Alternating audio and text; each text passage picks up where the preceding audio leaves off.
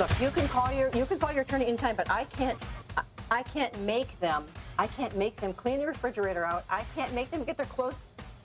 Look, I know $145,000 is a lot to pay for 3 months for a rental. Out here, it's not unusual, and I am in the middle here.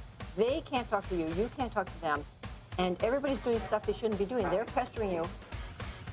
Oh, great. She hung up on me.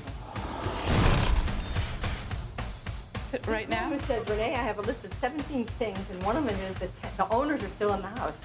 Pam has 400 people that work underneath her. She doesn't deal with this little stuff. Who's that? Pam is the CEO. Oh, Jerry Seinfeld bought Billy Joel's house on Further Lane in Amagansett. Well, see, I really don't have time to show houses. I pretty much just list houses. That's.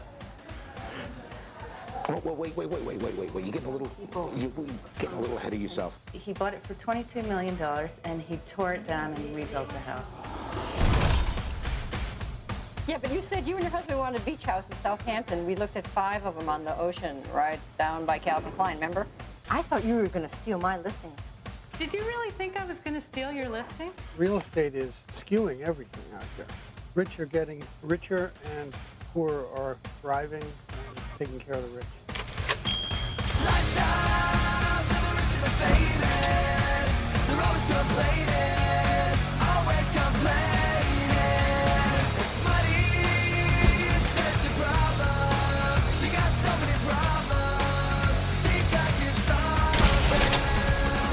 Southampton has this austere feel to it, whereas East Hampton feels like young and vibrant, and they're like dancing on the streets, kind of. They got all this money and they have bags of it and they can't wait to spend it. You can't take the fence down around the pool. No, that's a Southampton town rule. You can't take the fence down around the pool. I must show you Renee Zellweger's house. It's really charming. Actually, that is I've never seen her here. I think cute. she's out back, and it's a shy acre, no pool. She bought this last year for around $6 million. She stayed here once. We have been misplacing ourselves for 3 weeks, as you well know from construction. So I have everybody cranky already.